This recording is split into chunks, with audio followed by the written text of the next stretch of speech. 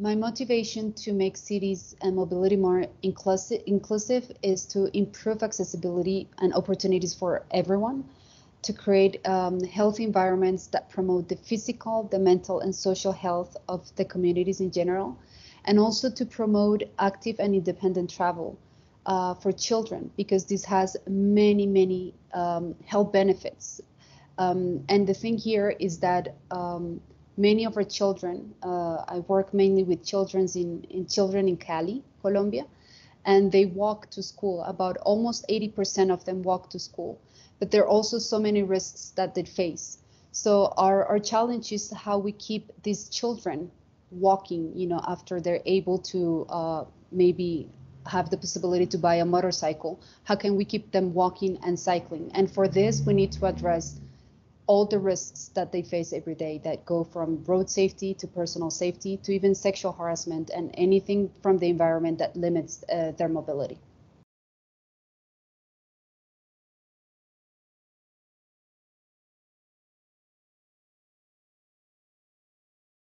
Yes, for gender-sensitive planning, I think travel patterns are key. We did a study recently in Bogota, and we found that the travel patterns for women and men are completely different. For example, in low-income areas, we found that women spend 16% more time commuting, and they also use more public transit. Also, women walk more within the neighborhoods. So this is really important because, for example, we noticed that many of the road safety measures that we're putting into place to improve road safety in the city in general are for arterial roads. But we found that if you want to improve the road safety for women, you would have to start by implementing road safety measures within the neighborhoods, because we walk more and we use public transport more, so we are pedestrians basically. And the deaths of men were, or the fatalities of men were mainly in the arterial roads, while the fatalities for women were within the neighborhoods. So in the planning sense, in this example, we would have to implement low speed zones to improve the women's road safety, and also other measures for arterial roads, but we would have to focus in different measures for women. I also think we have to look into safety in general, personal security, and also sexual harassment. We work with many children and adolescents, and we ask them about their mobility, how they move around in the neighborhood, what are the risks that they perceive.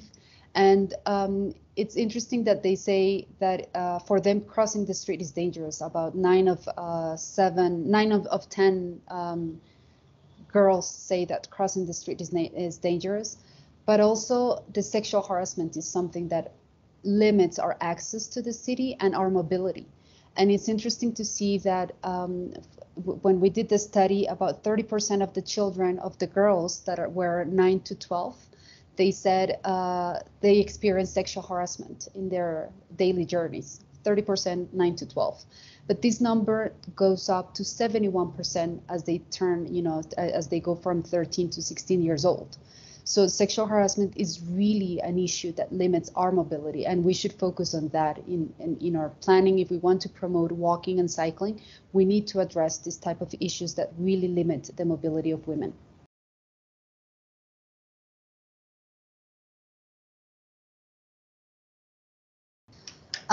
I think I agree with the statement because of what I've mentioned before. When we did a study on travel patterns in Bogota, we found that women move differently than men.